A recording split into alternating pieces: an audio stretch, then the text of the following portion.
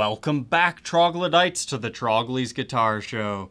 Today we have a Univox Effector Les Paul Copy.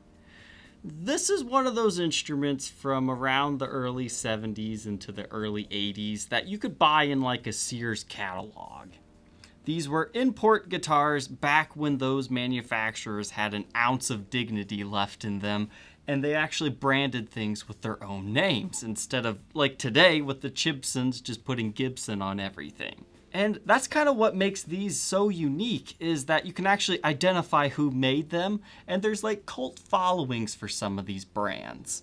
A few of those that you might have heard of include Ibanez, Lotus, Hondo and Hondo 2, Aria Pro, Greco, Bernie, Electra models. I featured a few of those like the Lotus Mini Les Paul, and I had a Hondo D18 on the channel a long time ago. But they're just essentially copies of the big name brands made overseas. And this one has to be one of the more interesting ones that most people will come across at some point in time or other and be intrigued by them, because built-in effects, look at them all here. You've got in and out of phase, you've got effects on and off, which include echo, tremolo, wah, and whirlwind, even a built-in fuzz pedal with this thing. On top of that, you have a headphone jack, which is normally broken, like in the case of this one. But all that seems intriguing on, like a $250 to $400 guitar used. And there's never really been any good sound recordings of these things on YouTube, and that's why I wanted to pick one of these things up. But before we get to that, what is this actually based on? What idea did they steal for this?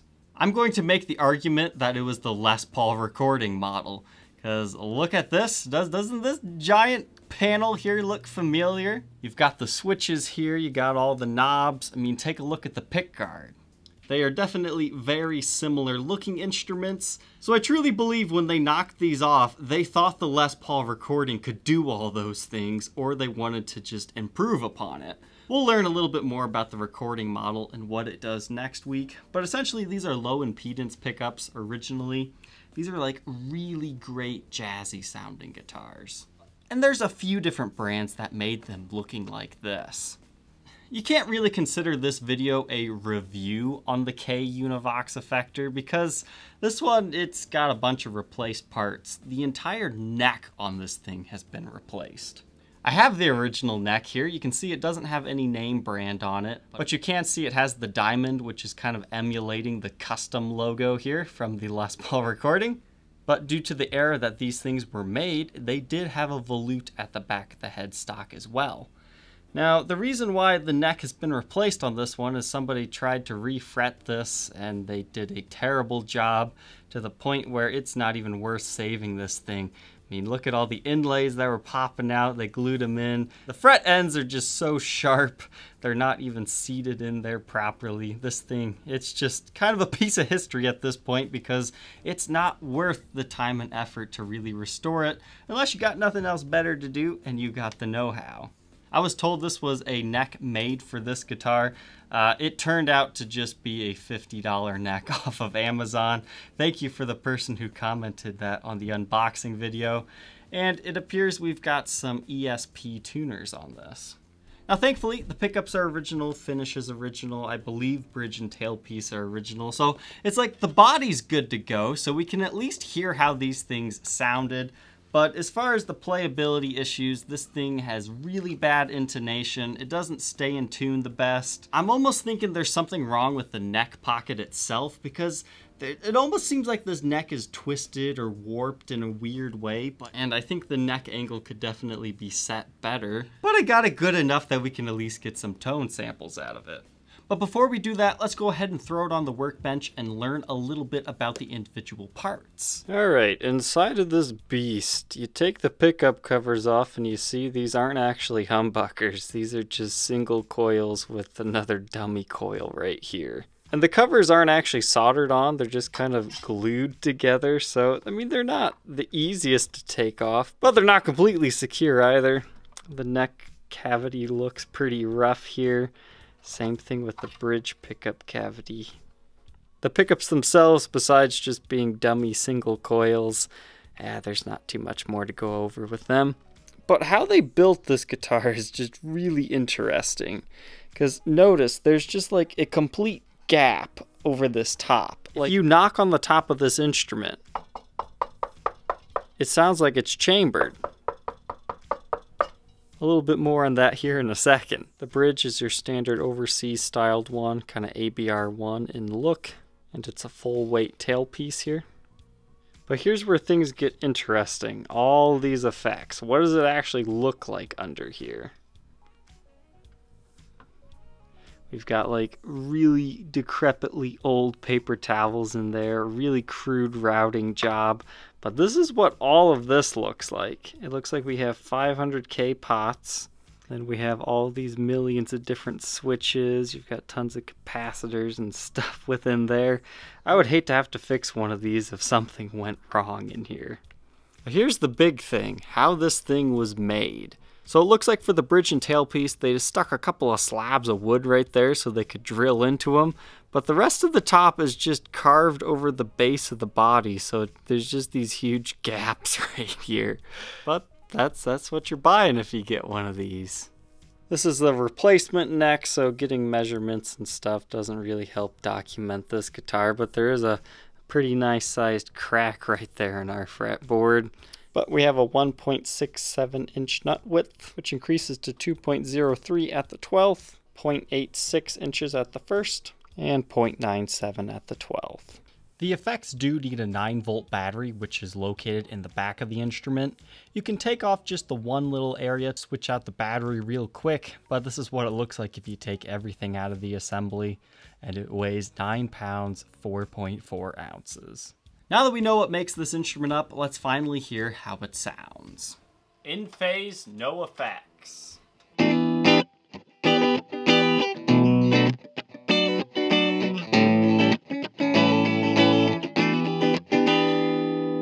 Out of phase.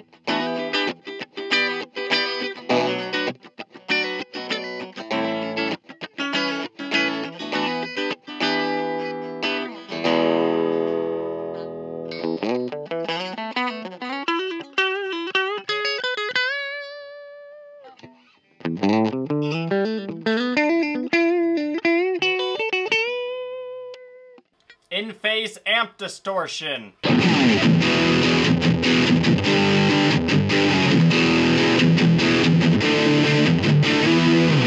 Out of phase.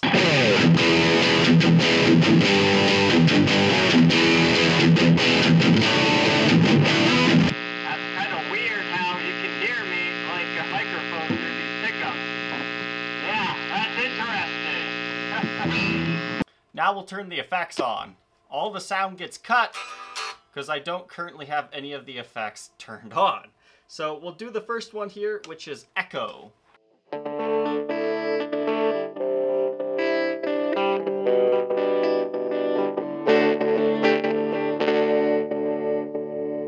can control the speed of it with the speed knob. So that was turned all the way up. Let's turn it all the way down.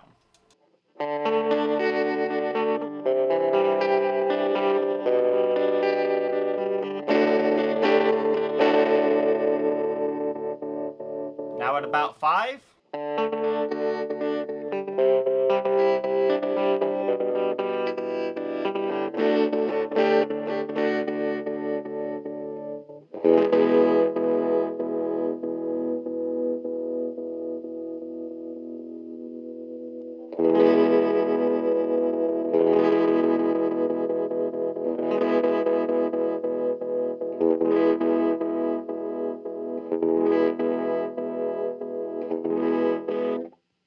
So kind of an interesting effect to play with.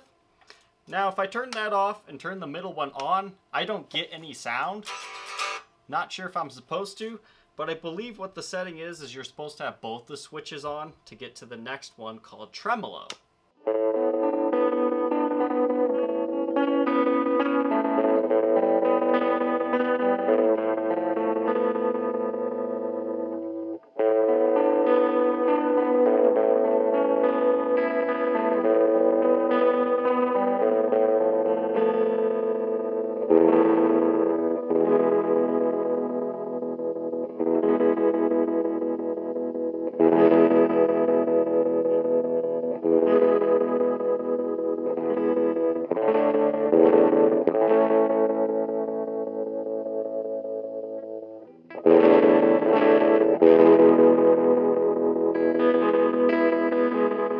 next one will be the third switch pushed on. I believe this might be the Whirlwind setting.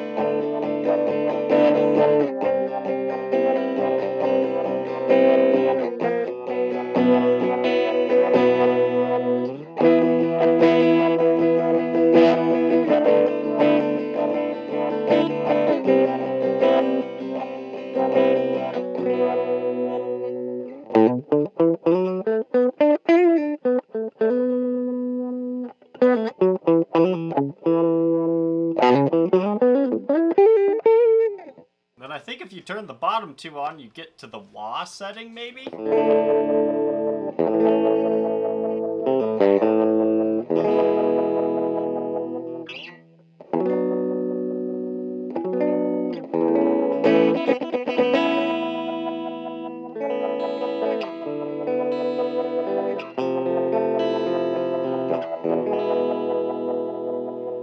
Then if we put all three of them on, it sounds like this.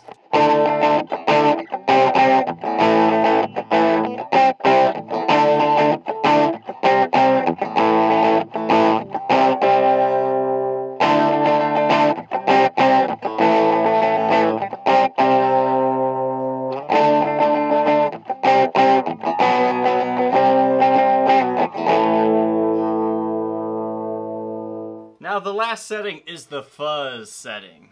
So just as a quick recap here, this is what it sounds like with my amp distortion. Name, by the way.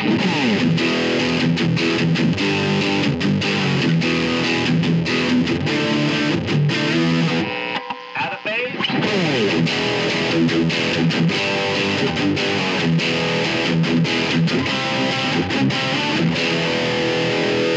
So now the built-in fuzz.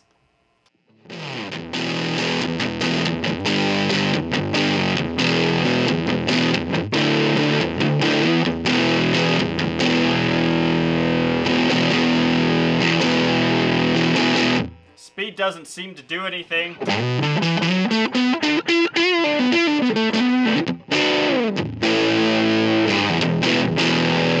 kind of got a grungy vibe to it. It's nothing spectacular, but hey, it's an effect.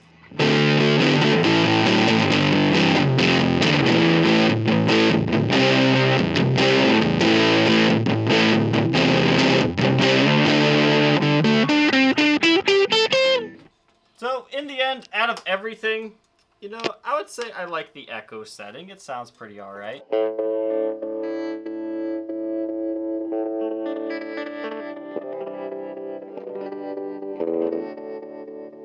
The tremolo also sounds good. And I find myself really digging the out of phase tone. It's a very vintagey sound to it.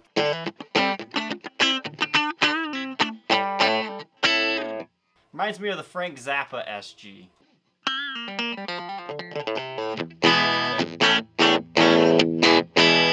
So in the end, do I suggest picking one of these things up?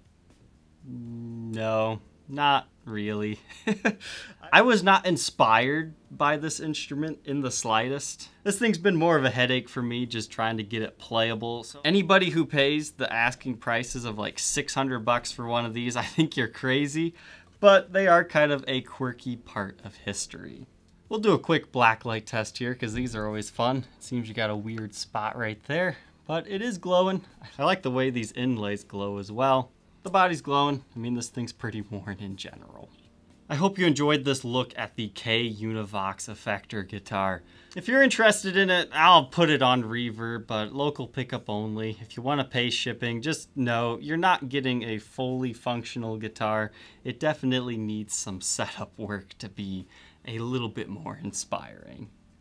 Thank you, troglodytes, for watching. Don't forget to like, comment, and subscribe, and we will see you tomorrow on the next episode.